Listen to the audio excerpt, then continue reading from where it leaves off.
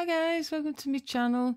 Today we're painting a young doe deer in acrylics today. I'm using an airbest airbrush to get the first layer on. I'm working on a 16 by 11 size canvas sheet today. And as you can see, I'm just airbrushing a really light coat of black just to fill in the starkness of the white canvas on the background. Now I'll let each layer dry, and it does dry pretty quick, so you can really go back in straight away if you wish, but just keep it nice and loose for now and not too near the canvas, as if you're too near you tend to get more drips.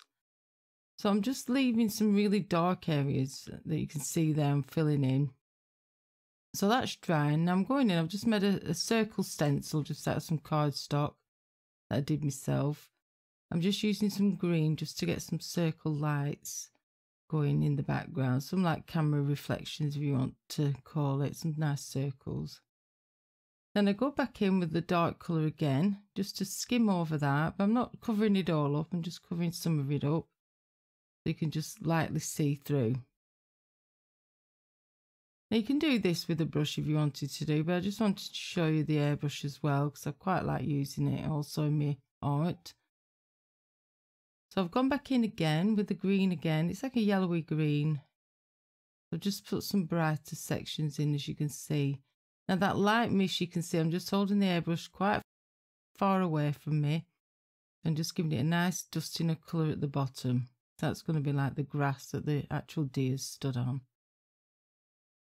And now I'm putting some grey. It's just a nice mid-tone grey, just to put some light reflections for the distance.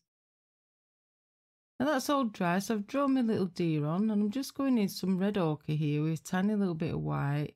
I'm just going to get all the values blocked in.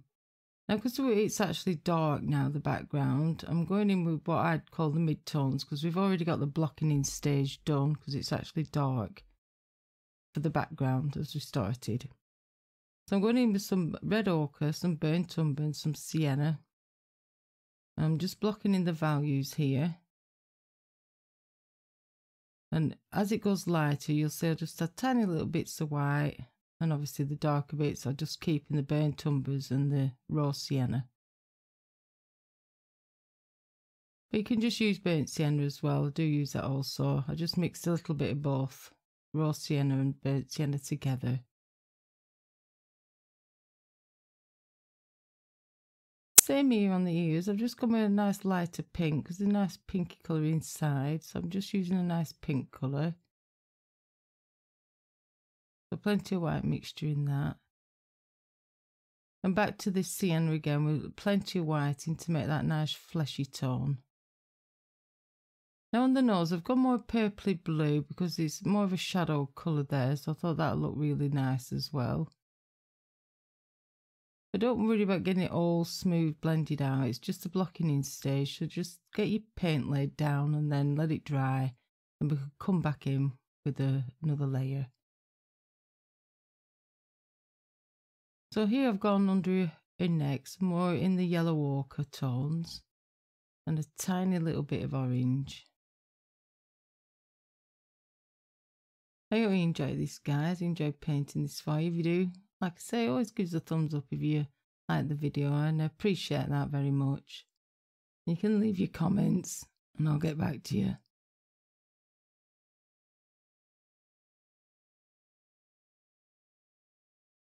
So same here.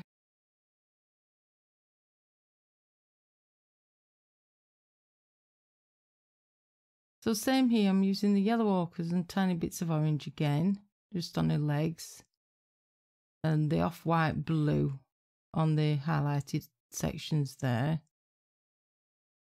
Like I said, still blocking in yet. And just getting all the values in.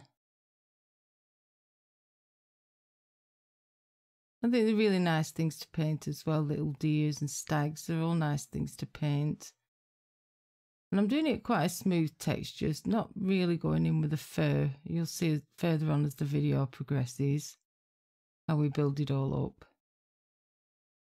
So there where I've gone green under her belly, there is a bit of a tinty greeny undertone there. It's like a bit of reflection, backlight reflection from the surrounding area.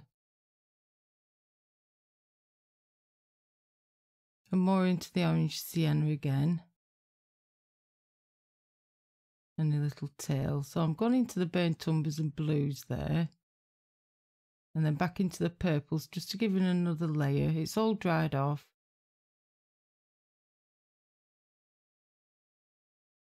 I'm using a nice soft filbert brush for this as well. So now I'm glazing. So I've got some glazing medium and a tiny bit of raw sienna there. I'm just giving the whole of the painting of the deer a glaze over. And what that does, it just brings all the painting together and gives it a more smoother transition as well. So any harsh lines that are visible, it will smooth them out. So that's why I do like to use the glazing. I'm just using my little detail brush just to get the little light reflections on her nose here and in her eyes.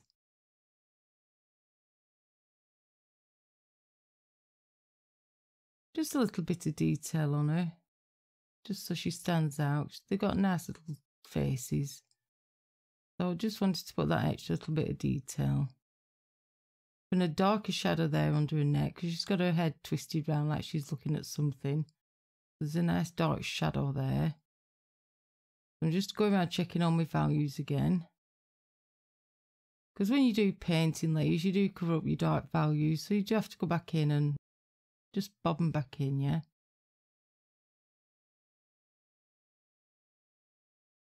Especially when you're painting animals, you want them to look realistic, don't you? So your values are more important, really, than the actual colour, what you paint them. As long as you got your nice values in, everything should look okay.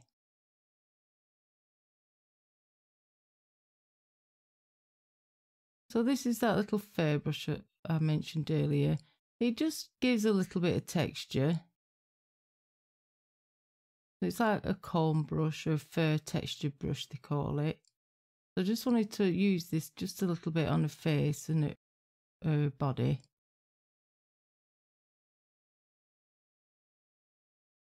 Same colours that we were using before, but as I progress it, I'll just go a bit lighter each time.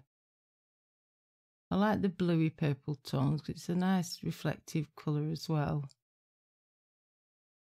And she'll stand out against the nice dark background that we put in. I've gone back to a smaller soft filbert here.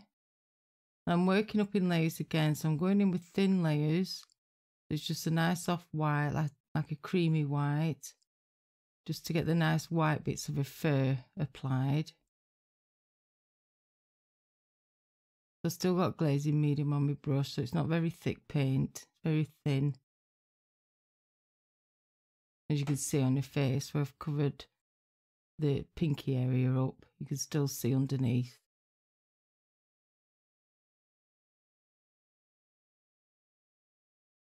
But I am letting every layer dry first and then coming back in and building up from there. So here you can see I've just gone a bit lighter again.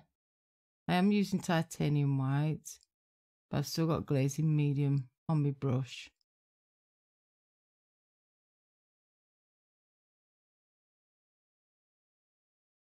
So I'm just tinting that now with a nice orangey yellow colour. And I'm just bringing it all together now where I did the blue on the face. I'm just bringing that and soft blending that into the actual blue bit on the muzzle.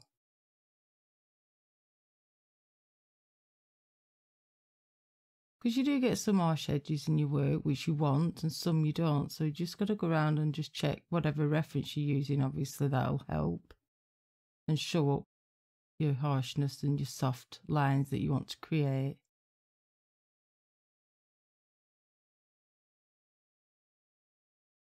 So this little filbert I'm using here gives good texture, really good texture, as well as the comb brush also. But the comb brush can leave it not looking as realistic in my opinion. But you can do it in multiple layers. So I do prefer to use like a nice soft filbert for that, for fur texture. But any brush you're comfortable with, you could use an angle brush also, even a flat brush.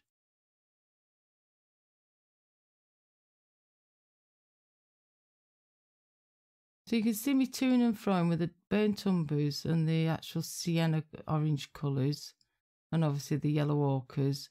I'm just building them up. Like I say, every layer, let every layer dry. And I work my way around the painting. Still thin, a nice thin layer, not too heavy paint, not too thick.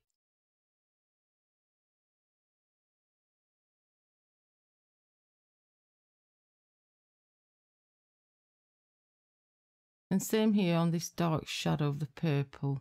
Now I've toned it down with a bit more purple there, so it's more of a lavender colour. I didn't want to go over that straight white because I actually quite like that purple essence because I like that and the orange. They go really nice together. Marries the actual image together. Plus we've got that beautiful, soft, subtle background as well, which makes it stand out in the picture.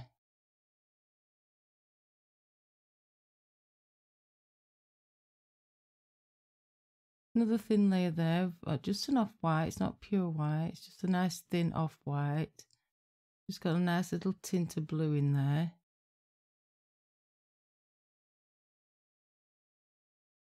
But this is how I paint. I do work up in layers.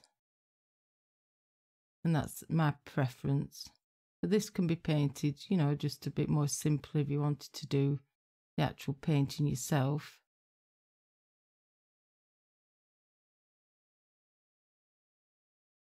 Bit of detail here on her legs and around her hock area, because she's actually got a back end facing us, if you will, because she's twisting round. So that is the actual in the foreground bit as well. So we want to put a little bit of detail there.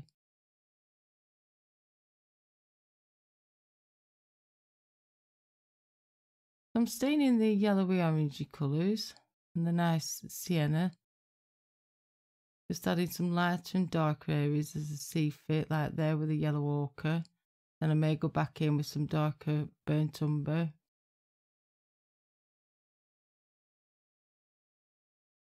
I'm just creating a bit of texture there, a bit of fur texture.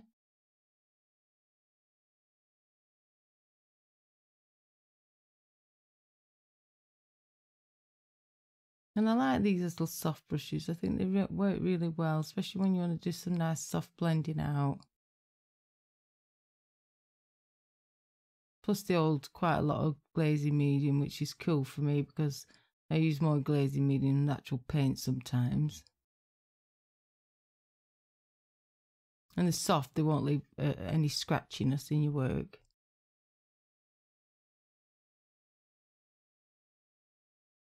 I'm just building that underbelly bit up and a bit of a fur there on the chest. So I'm going lighter now and I'm going more opaque, so I'm adding less glazing medium. So the actual white paint's more opaque. And that's how you get all your highlights to show up. If you work from your mid-tones up to your highlights and you've got a nice dark underlay to start with, all your layers will just work great for you. I mean, never go too light too soon because you will lose all the values. And it will look flat, do you know what I mean? I'm just using a yellow ochre here and some white, just add little spots on her body. I'm just randomly putting these on. Obviously every day is different, I suppose. They'll have their own unique spots.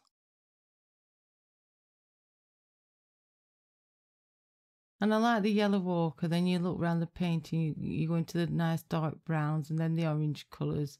I think it looks really nice with that touch of purple. I think it complements it all together. Plus she stands out really nice on that cool background. I've just drawn on some little bushes here. It's just a little bush with some flowers. I thought this would be cute. And it makes a nice composition also and frames it in just nice. So we've got a more set over to the left side of the canvas. So I thought I'll fill this little bit of negative space in here. So I'm just using a tiny little filbert brush here, just indicating some little bushes. Now we've got the green bit to start off with, of the dark background. So I'm just going in with mid-tone greeny yellow, just to do some impressionistic leaves. I'm not going over detail because I want the detail actually on the animal. So I'm just indicating there's some type of foliage bush type thing growing just here on the right.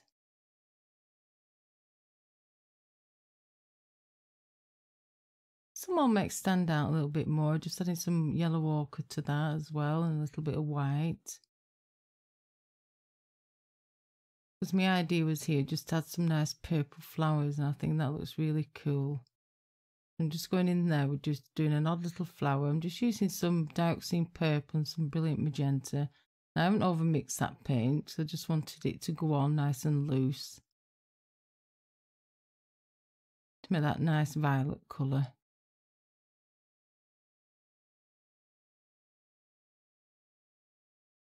A quinacridone magenta, that's a pretty cool colour as well. But I just use a brilliant magenta in the Atelier interactive paints, which I really like that colour.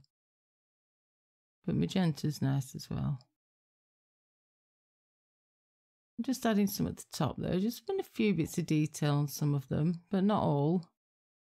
I'm just making an odd few of them stand out.